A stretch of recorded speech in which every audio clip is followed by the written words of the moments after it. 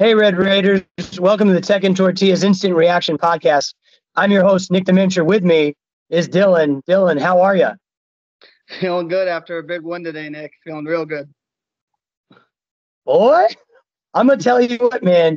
That game. So obviously we're here talking about the Texas Tech basketball team and their 85-84 win over Oklahoma today. Man, 5-1 in conference. Who would have thunk it? What a turnaround. I mean, from what we did and looked like last year to now, feeling good. Dylan, I'm going to tell you, and we'll get to the actual game here in a second, but just a little bit of thought on the team. I mean, it feels like a team. Last year, whatever was going on, bad, good, indifferent, whatever drama, it just didn't feel cohesive, right? You always were wondering, were people not really wanting to be there?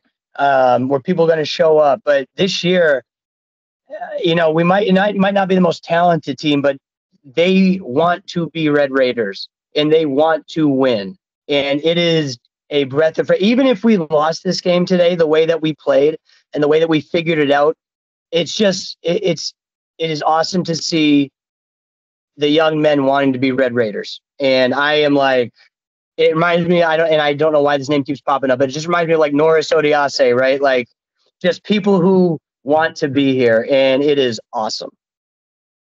Yeah, I mean, it's definitely a different feel from last year. To your point, you really feel like there's a lot of people proud to be on the team that actually want to be here. And I mean, I'm pretty sure that we've already matched our total for conference wins that we did last five. Year. 5 right there.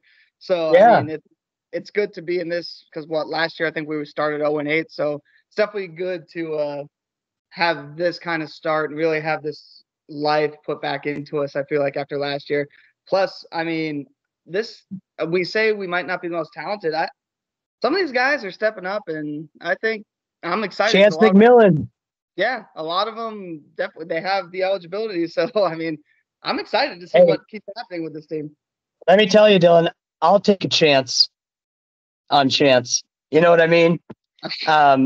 Yeah, just it was just great, and I'm in Vegas right now, and thank you, Texas Tech, because I got a little more money in my pocket after the game today. I appreciate that. But Dylan, why don't you dive us into the game and walk us through kind of what you thought throughout the game? So before I start, Nick, I know you're in Vegas. We kind of talked about this before, so I wanted to wear my poker chip shirt, for you. Just much love. I appreciate that. Much love. But it was an interesting start because I'll take it kind of before the game, what I was thinking, and then going into it, right? Because, you just had Oklahoma coming off that loss at home to Texas, right? So I was stressed beforehand thinking, oh, they're going to come out, fire it up, ready to that Houston mentality, right? Where, they need to get a game back. Yep. And plus their coach, Mosier, was literally telling them all week that they were soft and they need to be more physical. So I was like, oh, well, they're going to come out and, prove a point, right? So we came out the aggressive team. We came out hot, started off hot. We were up 17-9 after an 8-0 run. Like, it felt good. Yep. They woke up after that, and we got a little taste of a team that was fighting.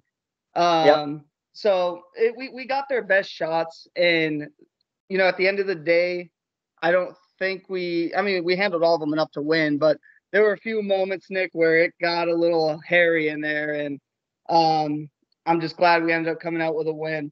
I think this team gets a little excited, especially on the road, right? You take a punch in the mouth. How do you react? Sometimes we rush a little bit. Sometimes we do this, that, and hopefully they kind of grow throughout the year. But overall, man, we took the punches. We ended up on top. So it feels really good.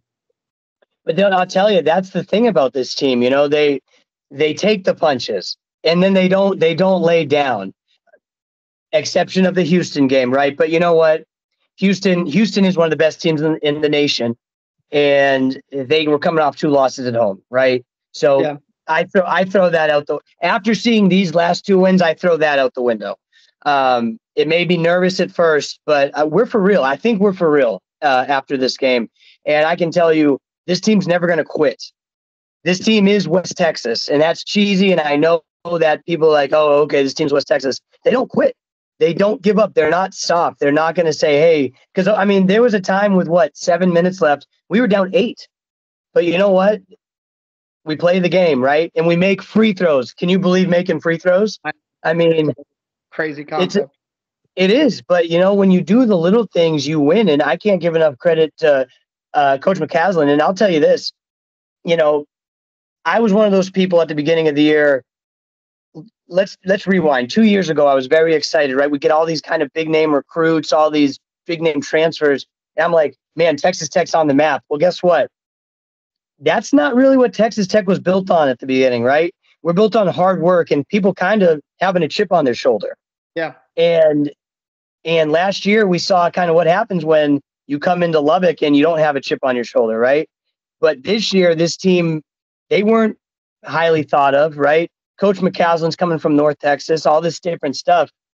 And this team just says, no, you know what? We are the guys and we're going to show you every week. And so far, I mean, it's just it is a pleasure to watch them fight every week and fight to be Red Raiders. And again, I can't say that enough. It makes me, it truly, the only word, it makes me proud to be a Red Raider and watch these kids play. Yeah, I mean, overall, they have to keep fight. There's a lot of flaws they have to fight through, right? So to your point, they continue going through like the lack of size, right? I mean, going into we saw that at the end of the game, right? There were some second chance things that we shouldn't have let happen, but that's things we're gonna have to fight through, right? Well, and that's what McCaslin's preaching all week is working on rebounding. First half, we looked decent at rebounding. I thought we had turned a corner, right? And we ended up, going on a little run at the end of the half, and it was almost a tie game. We were down 1 at half, so we looked good in that standpoint. But then you could really see it start to rear its ugly head in that second half, and the rebounding disparity wasn't too big. I think I have it down here. It was just a difference of 3 total. So yeah, I mean, it's at the end of the day, like, it didn't look that bad, but watching the game, you saw they got every big rebound when it mattered, especially on the offensive board. And that's the stuff that kind of scares me. But hey, we ended up getting the job done that, we needed to at the end. And that's what happened. And it is, right? So it's something that eventually it might rear its ugly head, right? And we know that. And there are flaws with the team, but that's, again, they are the toughness on this team, right? They just don't give up. So, Dylan, who do you think? I mean, obviously, Chance McMillan, just going off, right? Having, a career night. But or a career day, I should say, right? Middle of the day. But player-wise, who do you think really brought it home for us? Obviously, Chance, but who else? Yeah, so obviously, I mean, you can't say enough about what McMillan did. He was the biggest thing for us. But other than him, Toussaint had an up and down game. Joe, he brought the energy early, and him and Jennings, actually, was funny, were just all over the place on defense at the beginning of the game. You could really see that they were energized, especially with the rest that happened earlier in the week, not playing a midweek game. They came out firing. Of course, Jennings is still developing, right? So he just goes out and plays defense. But Joe, he was really good, and then he started having some turnovers kind of in the middle of the game. But then at the end there, he showed up again on the defensive end, and he made the shots he needed to, right? And not only that, he's a firecracker, man. His hustle, it creates a lot of plays for us, whether on the defensive end, leading to those fast breaks, gets to the line at the end when he needs to. Makes some, right? He'll also make that bad turnover because he's running down there too quick. So he was great, but he had his moments in that game, which kind of hurt us too. But his play really stood out because it was just kind of really up and really down at sometimes. Yeah, I think with Joe, and we've seen this in the last couple of weeks, right? I think with Joe, we need him to be good, right? We need him to play well. We need him to be himself. And I think he'll figure it out. He had a very hot stretch at the beginning of the year. He's in a little bit of a slump now, right? Had a better game today. But I think we go as he goes, right? Pop's going to get his points. Chance, when Chance is scoring, we're going to be in good shape. But I think if Joe can just kind of fine tune and be a little more consistent, we are going to be dangerous. As long as he's playing defense too. I mean, as long as he's doing his thing, I think he puts us in a good spot, right? He's definitely someone who I love having him on the team, right? And another one of those guys who came from a different school and just, he's been in a couple schools, but he's found his home, right? And I feel the same way about Warren Washington. You've been in a couple of schools, but just for whatever reason, you look damn good in red and black. Yeah, it's interesting. Like for Joe again, I mean, if he just didn't have those 4 turnovers, I would have said it was a really good game. Washington also, it's funny watching him play because he never seems to get a whole bunch of rebounds like at the end when you see his stats. But I mean, he's what we got down there. And man, I love him. I remember watching him. I watched him a couple last year at Arizona State. I'm just like, this guy could do some things. And lo and behold, now he's here. And I feel like, when he's doing scoring and rebounding, like, what are you going to do? And he can pass. That's the big thing. Yeah, he can definitely pass out of it. And then he's always open for lobs. They find him all the time. So that definitely. And then, I mean, the other thing that helped too is you had Williams rebounding. I think he had 11 in the game too, man. So, I mean, we try to find him where we can get him at this point, right, with the lack of size on the team. So, the team overall, I think we had a lot of different people show up in the moments they needed to. Walton was in foul trouble, fouled out, unfortunately, right? But he ended up putting up 7 points. But obviously, at the end of the day, Chance was the guy that stood out. The guy, 27 points on 6 of 8 from 3. He had 8 rebounds. An animal. Yep. I mean, animal. Dude, he was that's the thing. With 5 minutes left, I feel like we can win, which is a nice feeling. Even if we're down, right? Even if we're down 7 points, this team is just, we're going to hustle, and we're not going to let you beat us and make it easy. And as long as you do that, you're going to win games in the Big 12. And so now that's 2 road wins in the Big 12? It's looking good. I mean, 5-1, I'll tell you this, and obviously this is, I'm making an assumption here, but I guarantee, Kansas, Houston, all those guys definitely had this chalked up as a Tech loss going into the game today. So now we're really putting pressure on people. Now, hey, 5-1. Yeah. And I mean, we took the ability to, like I said, hang tough. There were a lot of times in there where we made some dumb mistakes when they were on runs, but we still pulled out the end. We held their star player McCollum to 7 points. I mean, he went 2 of 11 shooting. Like, the team did what they needed to do, and thank God we got out of there with a win.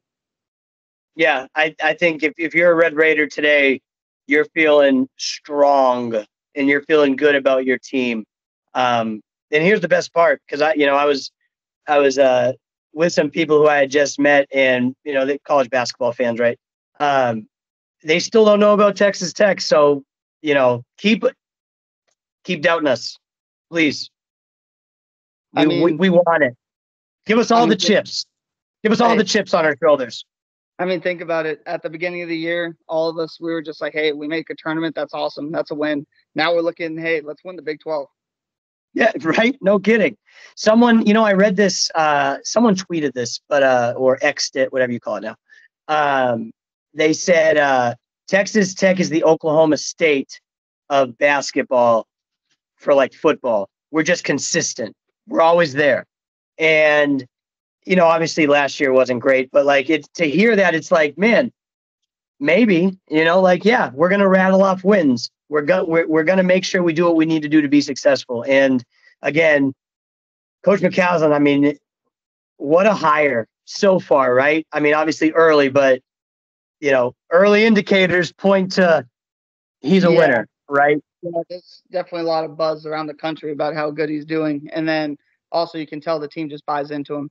I mean, they definitely have believed in the system. They're already, I mean, think about it. These are all guys that, for the most part, are all playing with each other for the first year. And you wouldn't think that by watching the way they communicate with each other, how their body language is with each other. Man, they're together. Like, this is a together team that believes in each other. So, I mean, that's him. That's all the culture he's bringing and building. Like I said, man, it reminds me of, our national. And again, I know I'm not going to get crazy, but it reminds me of what 2019 national championship run. Just because it's us against everybody. It is. We play for Texas Tech. We are proud to be at Texas Tech, and come see us. See what happens. And that's what happened in 2019, right? Come on, come see us. See what happens.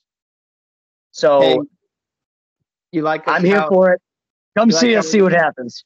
SEC teams a send off already. We're 2-0 against them in basketball so far. Hey, SEC you later. Mm-hmm. I love it. Man. It's gonna be a fun year. This team is just. And again, at the beginning of the year I was nervous, but I love this team. They just feel like Red Raiders, and it feels like how we love Texas Tech, and how everyone we talk to on Twitter loves Texas Tech. It feels like they feel that way, and they're not just there just to be there. So when you get that, it's a pretty powerful thing, and I guarantee it's going to show up at the stadium, at the USA when we got our home games, because I promise you the students and the fans feel that way. Not even just the home games, Nick. You could hear a lot. Yeah, I know. You could hear a lot of it there too in Oklahoma. Hey, we bear our banners far and wide. Oh yeah, that's right. All right, Dylan. Anything else for us before we get out of here? I mean, I would just say big thing going forward is, I mean, think about it. Big 12's a hard conference to play. To make a tournament, you need probably 8 conference wins, and we're already at 5. So again, that speaks to how we're already way above whatever expectations we could have had. Think about the beginning of the year. We lost one of our best players in Cambridge, right? And we're still and we thought we had a thin roster, but we're still at this place right now, which says so much to, I mean, just everything about the team, the coaching, the players, and everything that they've been able to do. And it's crazy. I mean, Pop's had a few great games, but he still hasn't been like consistently amazing. So to do this without even hitting our best, I feel like, I mean, this team can just keep growing from here. Yeah, I agree, man. I think there's a lot of promise and a lot of excitement that Red Raider Nation should be feeling right now. So let's jump on the train, get along for the ride, right? Well, that's it for us, guys. We appreciate it. We hope you enjoyed a little recap. Please like and subscribe. Follow us on X, Snapchat, Instagram, YouTube for more content. But again, guys, 85-84, Texas Tech beats the Sooners. Wreck 'em.